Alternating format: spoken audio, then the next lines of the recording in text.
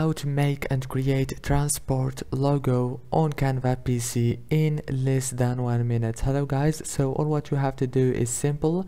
Go to canva.com and log into your account. Now click on create a design and search for logo. Click on the first option. It will take you on this page. Now go right here and scroll down until you find the transport logo option. Scroll down and here is it. Now click on see all and choose any template here. For example, let's choose one of these. You have many, as you can see, this one, and you can change the text.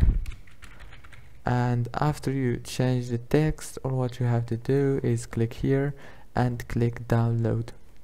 If this video was helpful, please don't forget to like and subscribe, and thank you so much for watching this video until the end. See you later.